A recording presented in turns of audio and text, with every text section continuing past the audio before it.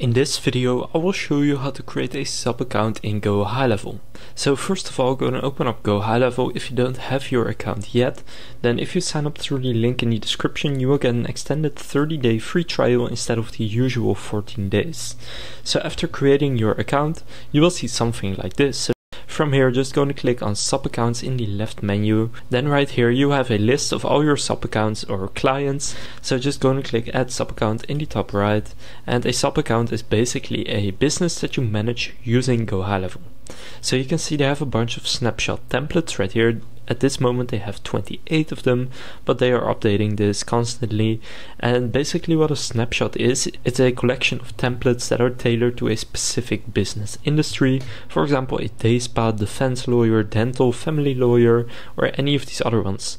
So if your client or business happens to be in one of these niches, then this can definitely help you out. If they are not in any of these, then just click blank snapshot. But let's say that mine is a chiropractor, then I'll click on select and continue. You also have a setup guide right there if you need that, but I'll just select this one. Now here you want to go and search for the business's address.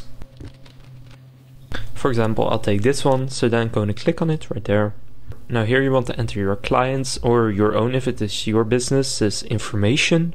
So the first and last name, their email address, then the city they are in, and the general info should be filled in automatically if you search for the address. So then after entering all of this info, go and click on save right there. And now I've created this sub account. Now in order to actually use it, you want to go and click on switch to sub account in the top right, or maybe it's easier to click here where it says click here to switch, and then just click on the sub account that you want to switch to.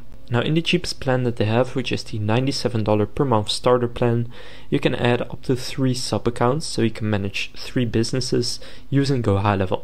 Now I probably don't need to tell you, but GoHighLevel is definitely worth the money. And again, if you want to get the extended 30-day free trial that will just give you some more time to figure it all out and get started, then you can go to sign up through the link down in the description. If this video was helpful, please consider leaving a like and subscribing to my channel.